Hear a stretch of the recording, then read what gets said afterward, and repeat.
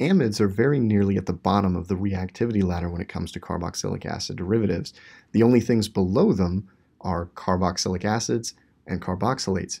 And we can then, in theory at least, convert an amide into a carboxylic acid through nucleophilic acyl substitution.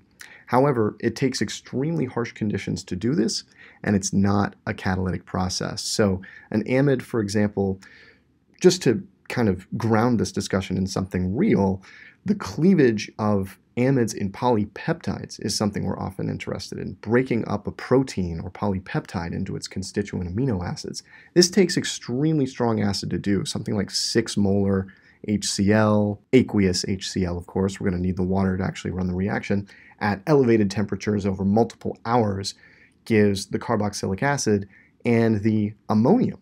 The reason this is not catalytic in acid is because the acid protonates the amine leaving group in this reaction.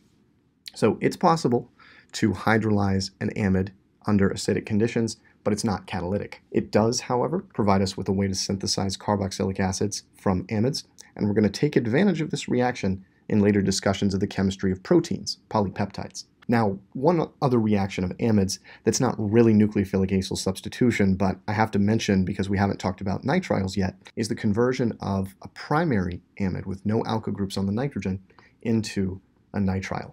And we've talked about nitriles as a member of the carboxylic acid derivative class. The synthesis of nitriles usually involves the cyanide anion. However, we can make a nitrile from a primary amide containing an NH2 group if we realize that an amide is a nitrile containing the elements of water within it, 2 hydrogens and an oxygen. So if we treat a primary amide like this with a dehydrating agent, something like SOCl2, we can generate a nitrile. And I won't go into the mechanistic details here. All I'll really say is that this can be a convenient functional group interchange reaction and a way to synthesize nitriles, cyano compounds that are difficult to access by other means. For example, if this is an unsaturated, alpha-beta unsaturated amide, this can be a nice way to generate a conjugated nitrile that we couldn't get through, for example, a simple SN2 process with cyanide. So something like acrylonitrile, something like this, could be generated through the corresponding amide.